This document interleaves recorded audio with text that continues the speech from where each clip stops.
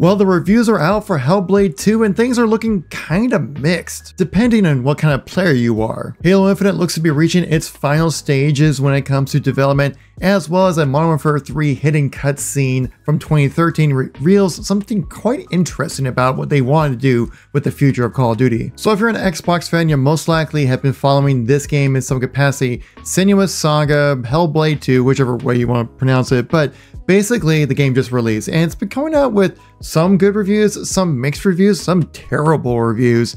And I think it's one of those games where it's maybe if you don't really get it, you're probably not going to enjoy it.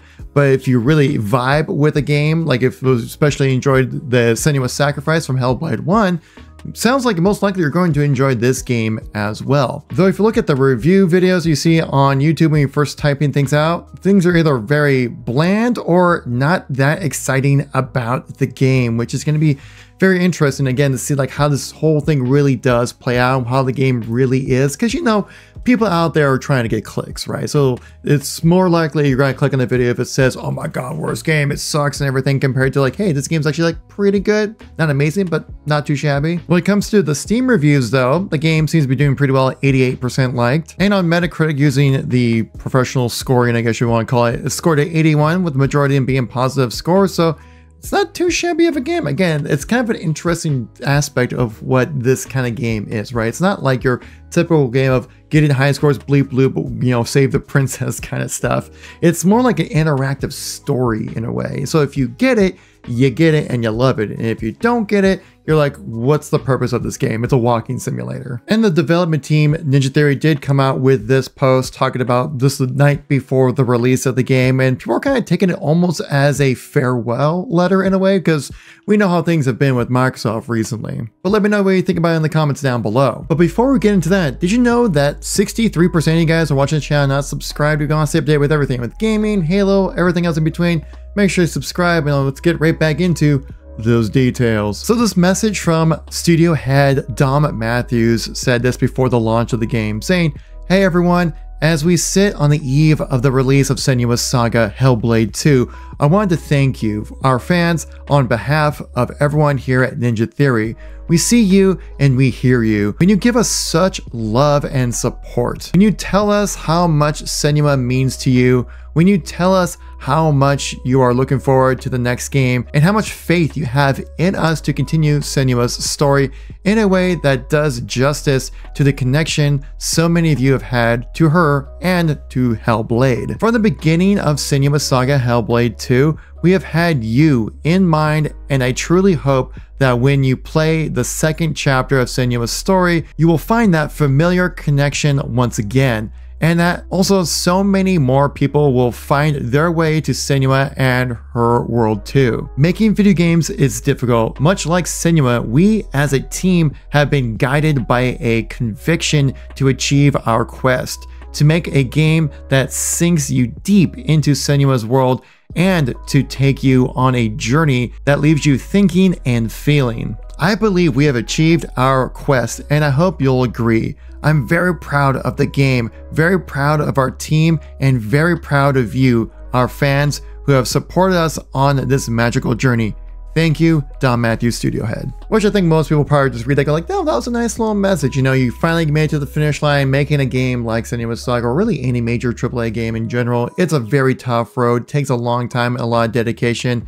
And I'm sure there's plenty of bumps that put things in the way, especially COVID between the time of Hellblade 1 and Hellblade 2. But given the recent news we've had from Xbox with the recent layoffs, right? People are thinking like, oh my God, this is like a farewell letter, right? Especially at the bottom when you say, I believe we have achieved our quest, and I hope you agree. But this might not be a farewell message, as Jez Corden replied to someone on Twitter saying, except they had their next game already greenlit, which if we go to their homepage, we see the list of games that they've worked on. Of course, they're talking about Senua's Saga Hellblade 2, but then to be announced Project Mara. And the only thing we really can go off when it comes to Project Mara is this trailer that was released a while ago, and basically we don't really know what the game is. This is definitely like an early, just like teaser build to get people excited about what they're doing next, but there is a little bit of a hint of what this next project is going to be like in the description of the video, saying Project Mara is a real-world and grounded representation of mental terror based on real lived experienced accounts and in-depth research with the aim of recreating the horrors of the mind as accurately and realistically as possible. Now for myself, I actually have not played through Hellblade 1, so I'm currently playing through that right now. Got through the first act so far. And from what I've been hearing, that Hellblade 2 is very similar to Hellblade 1 with some minor changes. Let me know in the comments if you guys want to see a Hellblade review. Leave a red heart in the comments if you guys want to see that review. Alright, next, we're talking about some Halo, and there's been some really interesting developments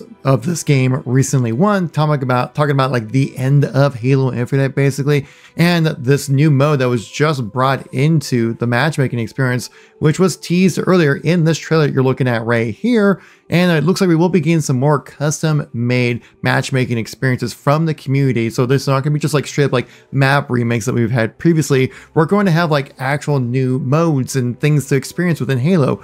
Crazy, I know, right? So first, let's talk about the new thing that just happened within the game, guys. The Combat Workshop has brought in Survive the Undead. This has been a very popular custom game you've seen throughout the Halo Infinite for a long time. This was created pretty much when Forge first dropped. It was one of the first big modes that really came in. And this is a really exciting thing because this is basically Call of Duty Zombies put into Halo Infinite, which again, it's kind of more like another recreation of your childhood put into Halo, which is like another one, but still, like, this is still kind of a cool thing. Like, it's a new experience to have within Halo, right? It's not your remade maps. It's not like a remade mode or a mode that's been gone for X amount of years and now brought back. So this is a new experience. So at least hats off to 343 and the Forged Falcons for putting this together. But you'll be basically playing a little bit of Call of Duty Zombies within Halo Infinite, and apparently it plays out really well. I'll definitely jump in and give it a go and kind of give you my thoughts on the whole thing when I actually have some time to play. But this mode isn't official yet. This is a Combat Workshop, which is interesting because we do know that there will be more custom game modes from the community being put into matchmaking as well. This one in particular will be lasting for the next 2 weeks for feedback and information about how to improve the mode, which makes me wonder, like, why take it away then bring back the singular mode again for like a permanent playlist? I think there's something a little more to this, because within this trailer that we had right here, which is actually a phenomenal trailer, we had some custom games teased that were made by the community. One right here, the Battle Royale mode. And then next we also had the Tower Defense Ultimate mode, which is, you know, waves of enemies just kind of going through different spots and you're just kind of limited to your movement. And then you have the Silent Chronographer campaign mission recreated in the game as well. And then we have now Survive the Undead. It makes me wonder, when the match composer finally does come into this game, if these separate custom games will be part of like the custom game browser. You could select that level or mode specifically that you want to jump in and play for matchmaking. Now, it'll be very interesting to see how these actually play out as games like Battle Royale or even Survive the Undead as well. I mean, they even mentioned it within Survive the Undead, is that the fact that when you're playing a game and say you die, a lot of these games you kind of have to kind of sit around and just kind of wait. And that's one of the big issues when it comes to matchmaking games, that if you're not moving your sticks for a certain amount of minutes, you're going to get kicked out, which is going to be a real problem with these modes. And within this post about Survive the Undead, they even mentioned that specifically, saying, as a note, while waiting to respawn, make sure to wiggle your sticks and keep your thumbs ready for action. Meaning, yeah, if you're idle for too long, you can get kicked out of the game. There are these custom games coming into the game, I feel like kind of ties into the next bit of news we have for Halo Infinite, and that's the end of the service. And I'm sure many of you watching this channel have probably seen MinBlitz's video talking about this, so I'll go over it briefly. But basically, within Steam DB, right, 343 tends to post different builds to test out like a next patch coming to the game. The thing is, it's been a long time since the last branch was posted on Steam DB for 343 to test what the next update is going to be. We do know there will be another update coming to the game, but it's been a long time since another branch has been posted, meaning this could be the final actual update to the game. I mean, we do know 343 has stated that they consider Halo Infinite content complete, meaning not really much in the way of content that they're going to be making is going to be making it into Halo Infinite. And we know that 343 are moving away from Halo Infinite. This time is going to come. There is a very soon end date for Halo Infinite, and it could be this July. Because in this customization overview for Content Update 32 for the Banished Honor update that we had, there was a very interesting bit of information towards the bottom where they actually revealed what the next operations are going to be, which looks great. We're going to get them, but there was an interesting naming convention difference right here. So we know we're going to get 10 Rye 4 coming on June 4th to July 2nd. But then after that one, Spartan Surplus, which is different because all the other types of operations have been very like lore thematic, or they've been themed off of previous events. But Spartan Surplus here is just something that just sounds so different than any other kind of naming convention that we've had for operations, because I feel like this might be the last operation. And that's mainly because the fiscal year rollover for Microsoft happens in June. And so July might be the last operation to kind of give a nice little hoorah send off to Halo Infinite, so then 343 can focus all their efforts in making the next game. Not exactly the 10-year plan that we were all hoping for. And calling it Spartan Surplus just feels like you're just getting like a lot of stuff thrown in at the end, almost like a liquidation sale. Either 10 Rye 4 or Spartan Surplus is when we will get this Vestige, which is a remake of Relic from Halo 2.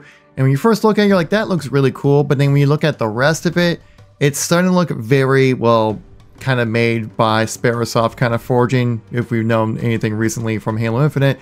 It just doesn't really look that like exciting or inspiring to play, where like your community forgers can just nail this out of the park, right? Rival Halo 2 Anniversary, I would say even, but this just feels like maybe Sparrowsoft either doesn't know the tools as well, or they just are not given enough time to be able to develop things for Halo Infinite. But I mean, Relic's a fantastic map. I'm definitely looking forward to come in. We do know this is actually happening because it was teased within the first image of the Content 32 update that I showcased you guys recently.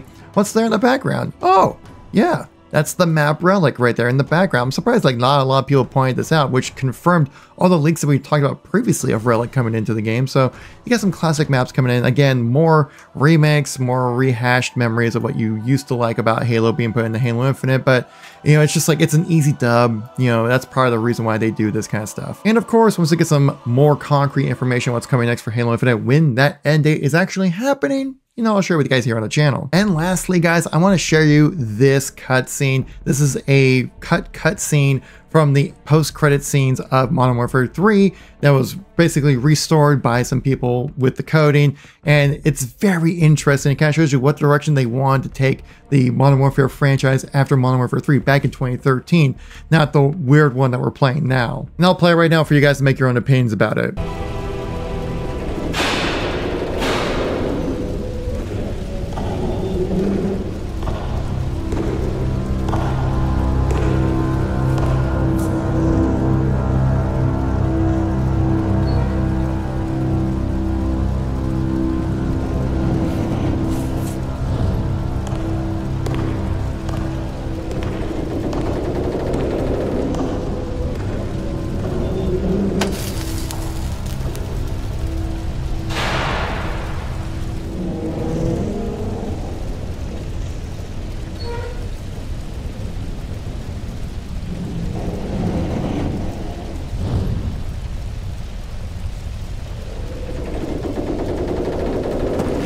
I always find this stuff so cool because it's something that like the developers wanted to put in, but then maybe couldn't fit it in quite right.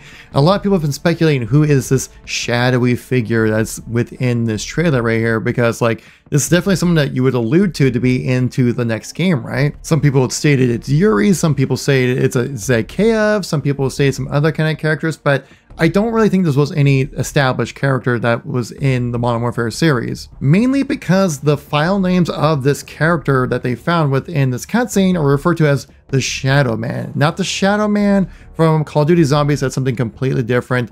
And also this was referred to just like ominous figure kind of thing. Like they didn't really give this character a name. So I think this entire scene is really just meant to give you like a tease of like what's going to happen next, you know, make you think about what's coming, because this is an epic conclusion to one of the most epic trilogies of all time for first-person shooters in the gaming history.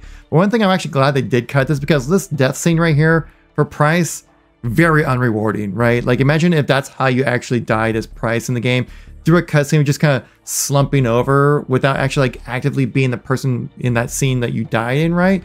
that just wouldn't make a whole lot of sense in my opinion for your main character to die like that. And it really kind of closes doors to whatever could come next for the franchise. So I can kind of see why they cut that. And yeah, a lot of people have been searching around like, who is this character? Who are they supposed to be? I think that was the idea, that you weren't really supposed to know until the actual next game, which never really came to fruition, which is why that scene was cut. And also you had like Marvel making post-credit cutscenes like super popular, so I'm sure Call of Duty was like, yeah, let's do that same thing too, that'd be awesome.